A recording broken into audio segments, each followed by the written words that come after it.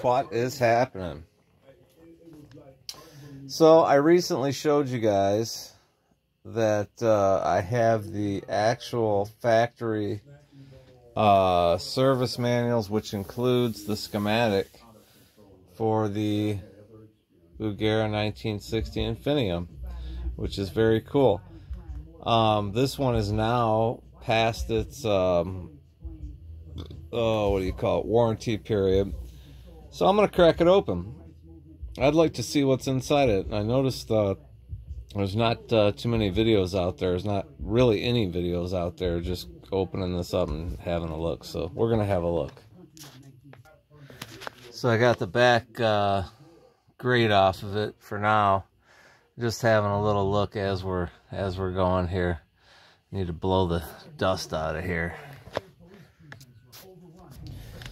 So there's 4 screws on the bottom, and then there's a screw on each side. And then I see they've got some like tin tape as what do you call it? Not flashing, but you know what I'm talking about. You know what I'm thinking. It's for shielding. So let me get rid of this cabinet and we'll take a look at the amp. So one of the things I've been impressed with so far is all the screws are like little machine screws. They're not those like wooden ones that go into the little clips or whatever, you know what I'm talking about. So you've got 4 EL34 Bugera branded EL34s. I'm sure that these 12AX7s are probably Bugera branded. Boy, that's in there tight. And the other thing is that the amplifier was in that cabinet, very tight on that cabinet. So let's see, they got a little, some kind of sticker here, manufacturer part ID number, Behringer, batch code, probably, well, that's a piece of copper there. So whatever these transformers are,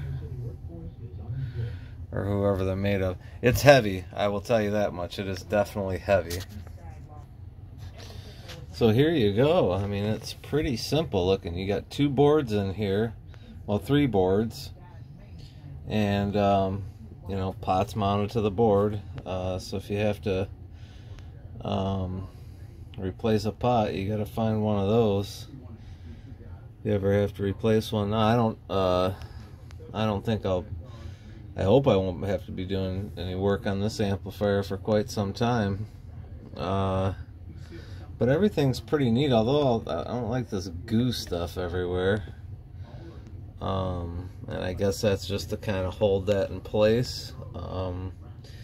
Probably as well to make sure, you know, they can see if anybody's actually been poking around in here. But everything looks pretty cool. Nothing looks, I'm not having any issues with this amplifier or anything. I'm just curious to see what's, you know, going on in here. We got 4 fuses right here of some sort going to something. I would have to look at the schematic to find out what they're for.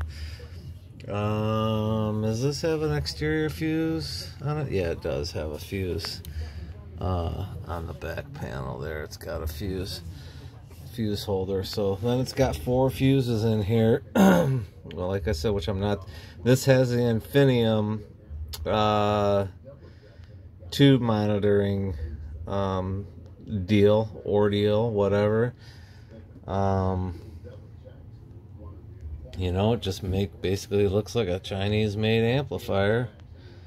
But the other thing is that it looks relatively simple, you know, for servicing. I'm not sure what this, oh, I know what this is. What this is just, this is to route the all the wires coming from the output transformer into the boards and coming through. So that's kind of cool. I mean, they did a nice, tidy job. And like I say, having to work on something like this, I don't know. I don't know how it would go. It doesn't, as long as you have the schematic, I mean, what the hell? You've got some little ribbon cables here going to, oh, there's another board there. So now that's what do we got? 1, 2, 3, 4, 5 PCB boards in here. So this PCB board here has something to do with the bias of the Infinium bias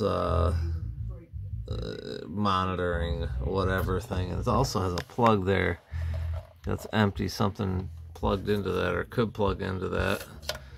So that's probably, they use them on every Infinium series. And yeah, there's a couple plugs that aren't used on this particular board.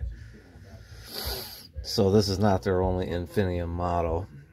But yeah, interesting to kind of look at, you know, see what's going on. Here's your post-phase inverter master volume is right here.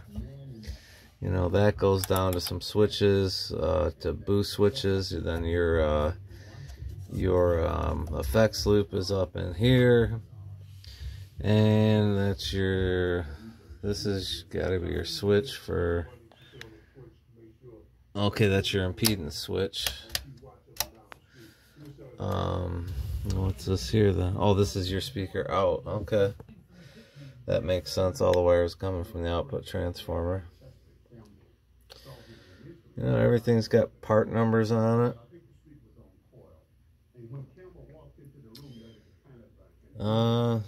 Yeah, so there it is, right?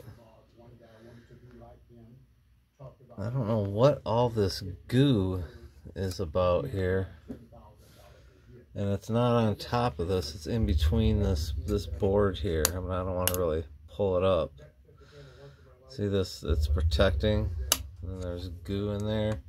I imagine the rectifier's in there, underneath that goo.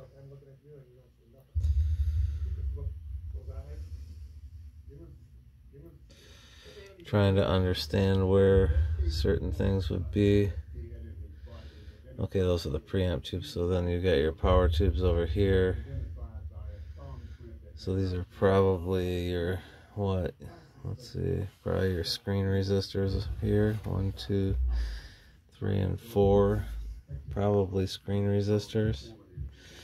Yeah, I'm not going to go and get into the schematic and go through it, but I am going to take a look at the schematic just for myself, just to kind of see how things look, see how things are. Like I said, no, I don't have any issue with this amplifier. It's been great.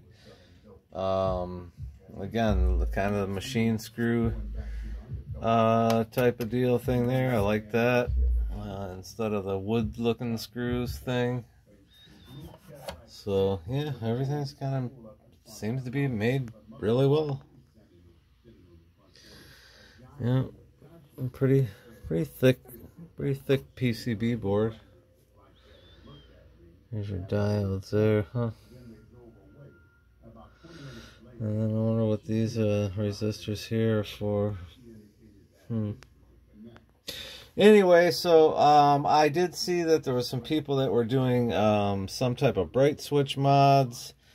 I'm not sure what it was. You can look it up. They're on YouTube. They were removing one leg of the bright switch, which I don't really understand, but if that's what you like, that's what you like. And there's a video on YouTube talking about it. So yeah, I'm gonna put it back together and probably rock out on it for a little while. But there you go. There is the insides. See if I can get you a better look at that board with potentiometers.